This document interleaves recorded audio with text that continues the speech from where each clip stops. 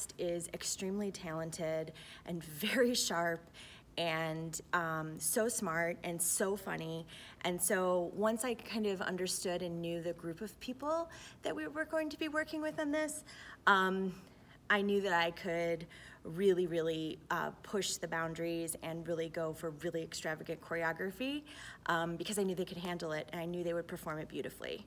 I think the most surprising thing is that how effortless that cast makes this look.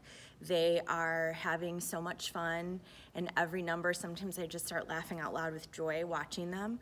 But it is extremely difficult. It takes a specific kind of brain to be able to deliver this kind of material with that level of energy.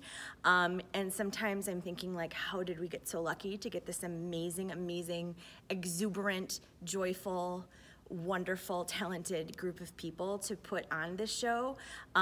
But they're working so very hard, and you would never know how much work was put in. You're just gonna enjoy it when you come see it, and you're just gonna be swept away in the story and filled with their joy. Oh my God, you guys. Looks like Elle's gonna win the prize. I'll just start with the obvious one, jump ropes. There's jump ropes in a giant production number where in Whipped into Shape, there's an incredibly taxing dance number, and they're also jumping rope while they do it. That just stamina-wise and dance-wise and choreography-wise and storytelling-wise is very difficult, not to mention they are singing a killer song as they're jumping rope.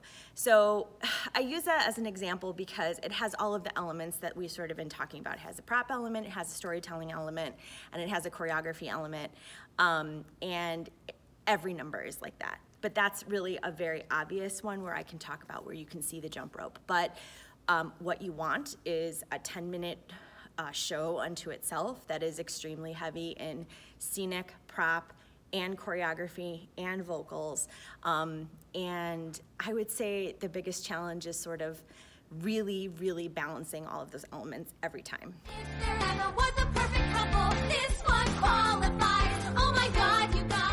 Sort of the research element of pre-production, you will look for source material. Sometimes it's a book, sometimes it's a play, sometimes it's a poem, sometimes it's a collection of songs. This, we had an entire movie, not to mention I have to give credit where credit is due, a beautifully filmed version that was broadcast on MTV with the original Broadway cast. So you have not only the source material, but you have source material that you can draw upon from the original Broadway cast, and that's pretty rare.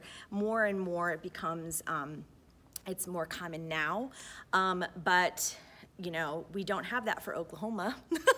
We have to dig through books. We have to read, you know, little snippets of people's biographies and kind of piece together, you know, how it came to be. But for this, we have a brilliant movie that is so popular and well-loved, and we have really great archival footage of the cast that brought it to life. Oh my God, this is happening.